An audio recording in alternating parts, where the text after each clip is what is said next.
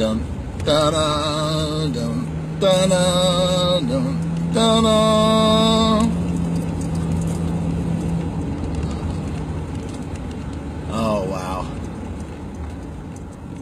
No dumping. Oh, baby. There it is. Dun, dun, dun, dun, dun, dun, dun, dun.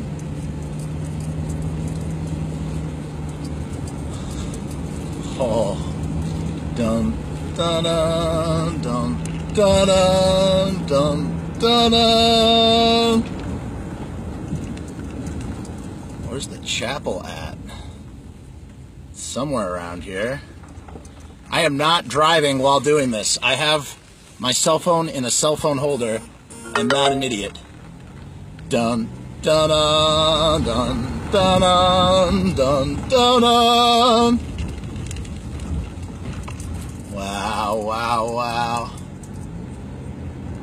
This is Mecca for me, man. This is Mecca. I can't even tell you. I can't even tell you. Dun, dun, dun, dun, dun, dun, dun, dun. I don't know where the hell I'm friggin' going.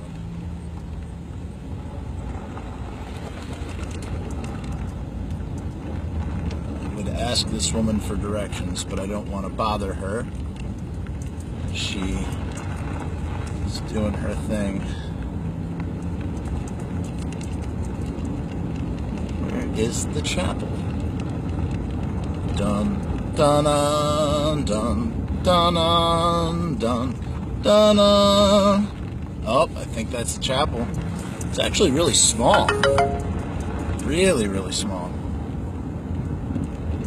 Dun, dun, dun, dun, dun, dun, dun, dun.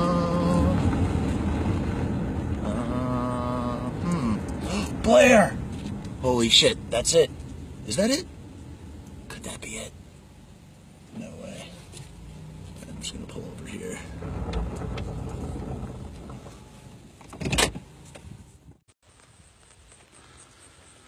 So here we are at Evans City Cemetery.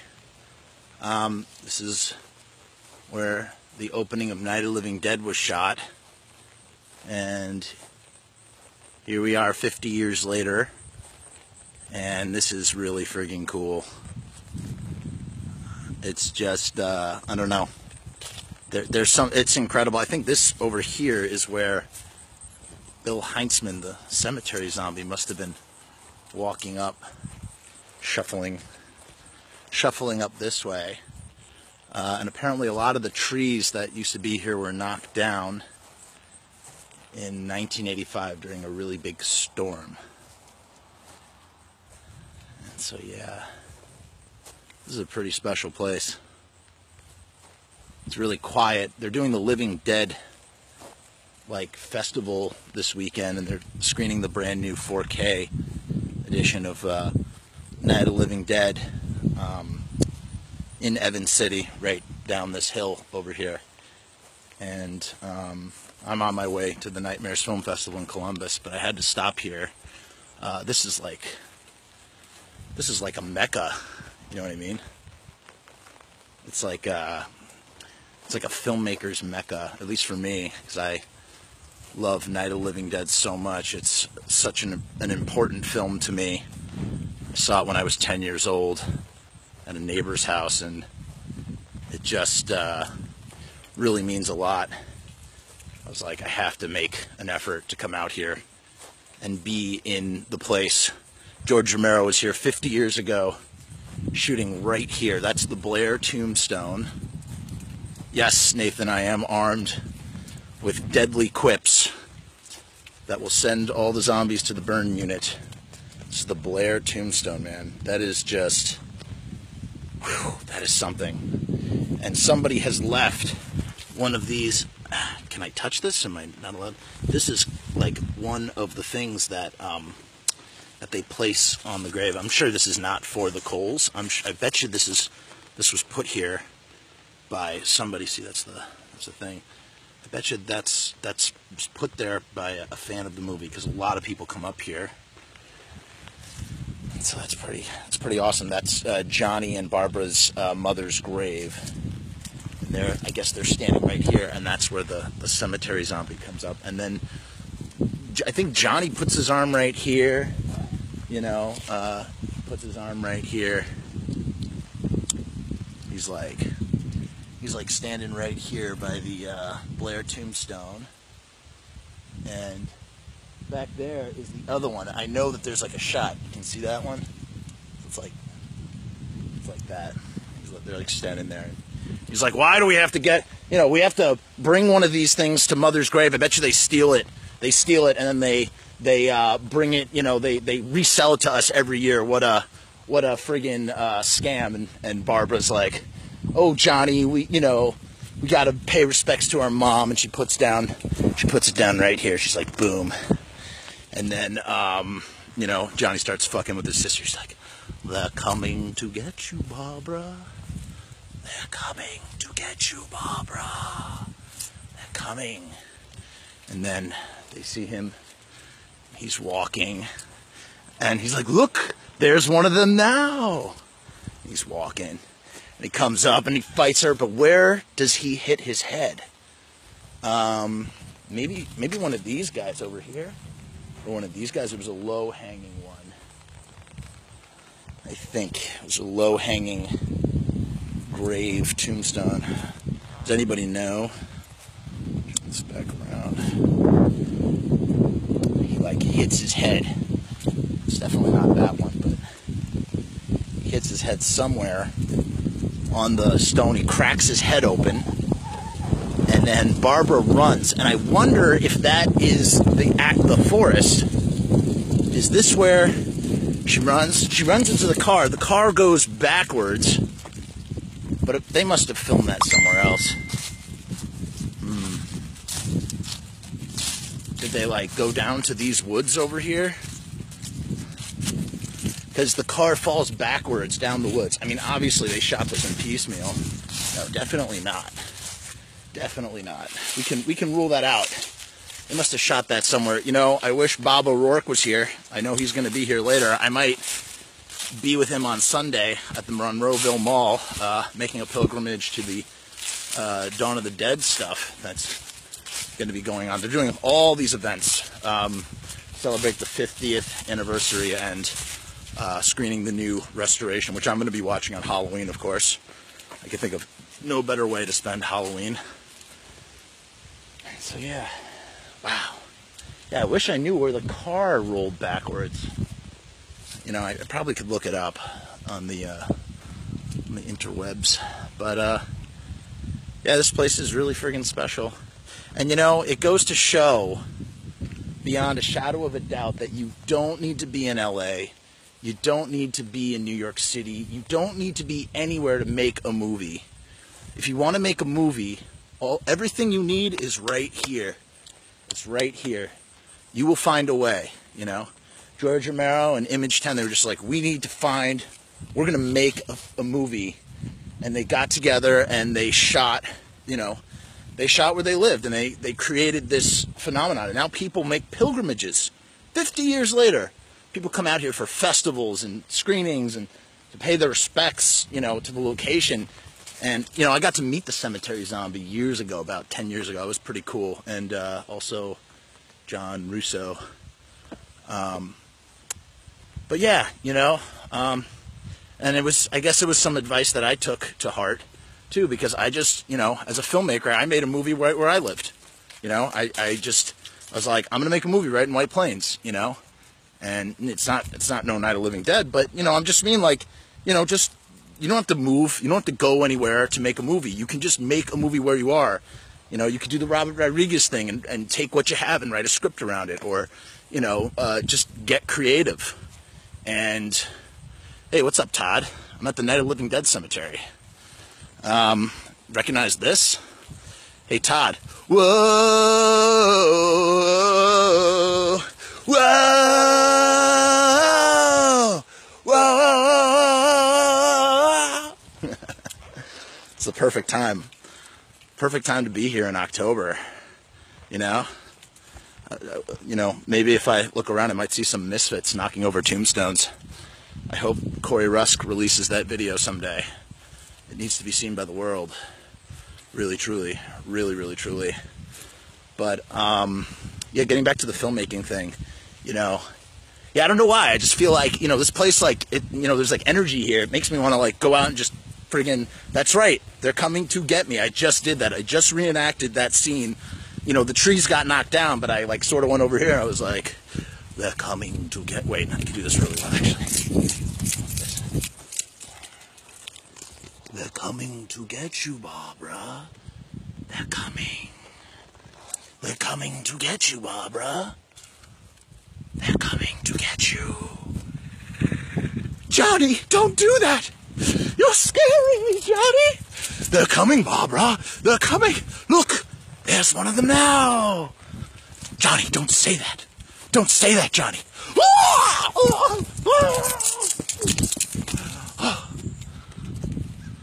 The end.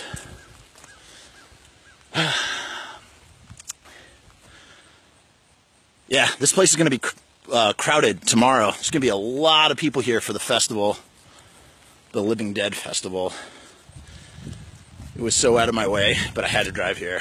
I had to do it. I had to do it. So yeah, if you want to do something, if you want to be creative, if you want to make a movie, you just got to go out there and fucking do it. What's up, Uncle Joel? You just got to go out there and make a movie. Because you never know. It could be a Night of Living Dead. Blair. It could be Night of Living Dead. And, yeah, there's some cool black and white photographs, I think, of this road, too. And you see George, like, crouched like this with his camera. And you see Judith, whatever her face is, and Bill Heinzman and Rush Strainer. And... yeah, I'm just so glad to be here. There's really not much more to say or do here. I think I've gotten as much enjoyment as one could get out of a solitary location by themselves. And I'm sure who's ever a gravekeeper is like, what is this fucking weirdo doing? What can I say? I'm a weirdo. But, oh, you know what? Perhaps it's possible that this is where the car rolled down in Night of Living Dead. They shot this way. They shot all this way, and then she runs. She's running. She runs this way to the car. The car is parked on this side of the road. I really should have watched. I could just go on YouTube. It's not on YouTube. And then they reverse the car back down this hill, or maybe even into this tree. I wonder if it says it. Yes. What is that? Oh no, that's like mold or something. I don't know what the hell that is. Yeah. Maybe they rolled it back into this. It's amazing that they were able to shoot all those stunts. Maybe they did it at another location. And I guess this is the chapel right here. Huh. Does this look about right? The car rolls into this tree, and then she runs down into those woods. I am almost positive she runs down into those woods. I don't know for a fact, but I think Barbara then's like, ah! She's running. Goes right down there. I don't know. Yeah, makes sense to me. They should do a screening here in the cemetery somehow. I don't know if that's allowed.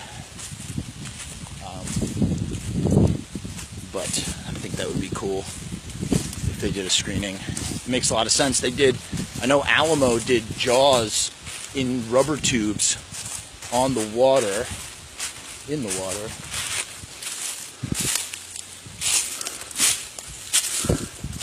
Yeah, check out these gnarly woods.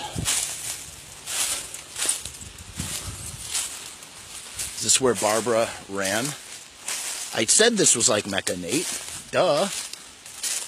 Listen, I drove all the way out here, so you don't ever have to drive out here. I mean, you could if you wanted to, but you don't ever have to come out here, because I went out here. Came all the way out here, I did a video about it. You know? So you can, like, live vicariously. You know? Does this make sense? Did Barbara run through these woods and come out? I don't know. Look at that. Somebody left a wreath. Yeah, it's kind of sad.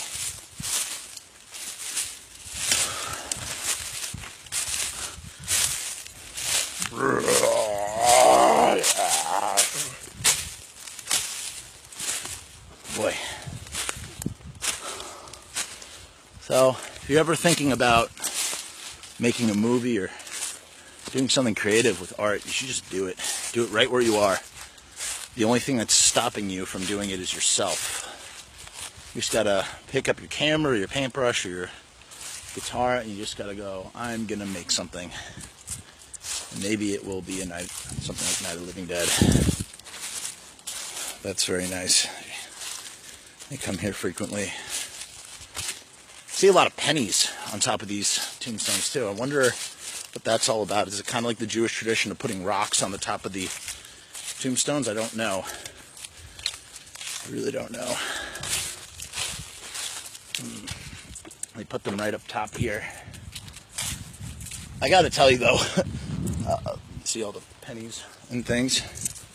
I really must say though, this is, to me, seeing that there, that someone put a wreath, like this thing that she uses in the movie, it's like obligatory.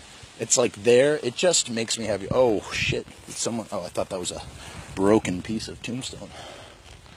The Sleepy Hollow Cemetery has a couple damaged tombstones like that. I'm gonna say that this place is amazing and magical and magnetic, and it's funny because we're really elevated. We're on a hill right now, but in the movie you get no sense of being so high up on a hill. But I'm gonna say that the Sleepy Hollow Cemetery is the coolest cemetery out there in the world, in all of the United States. I've been to quite a few. It is the most atmospheric, wonderful cemetery, but this has some magic to it as well. You know?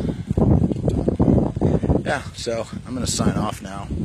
I got a long drive to Columbus, Ohio, to go to the Nightmare Film Festival, where Romeo's Distress, my film, is going to play. We're nominated for Best Screenplay for a feature out of 5 out of 25 films.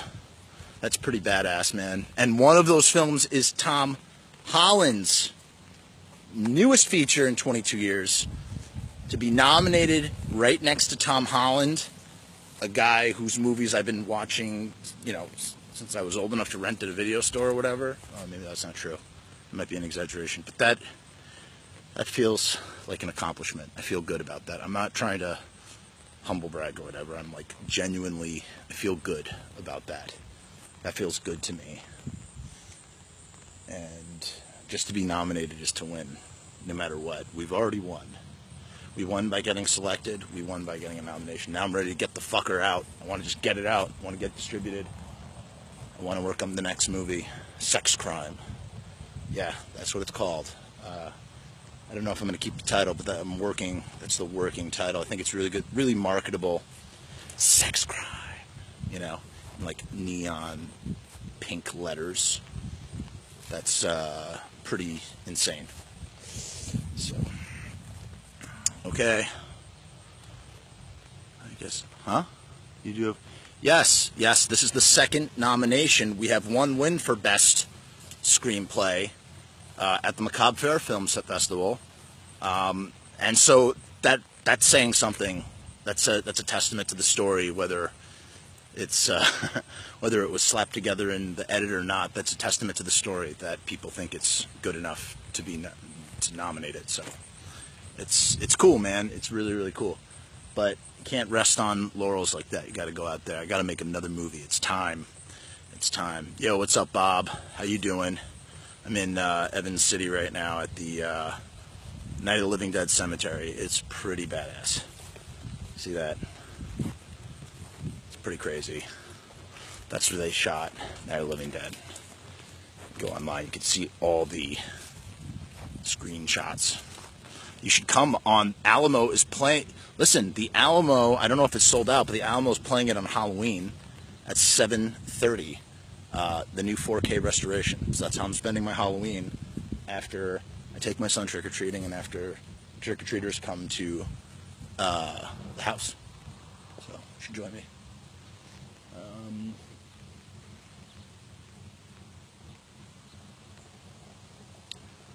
Yeah, I think that's about it. Oh, somebody's here. I hear something. I heard shots. You know, I was down a ways taking a piss because I didn't want to pee here because I thought it'd be really, you don't want to pee in a graveyard. Super disrespectful. You could shoot a movie in a graveyard. You can hang out in a graveyard. Do not defecate or pee in a graveyard. Not cool. It's not cool. But I heard shots. It was really fucked up. All right, I gotta go. I gotta get a show on the road. You know, I gotta get there.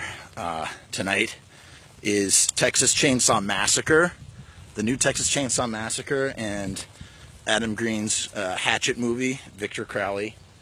And tomorrow morning is Romeo's Distress at the Blood Break Feast at the Nightmares Film Festival with free coffee and donuts. Graciously and generously provided by Jason and the crew at Nightmares Film Festival. Those dudes are awesome, and I can't wait to meet all of them and meet all the other filmmakers. Okay. Goodbye.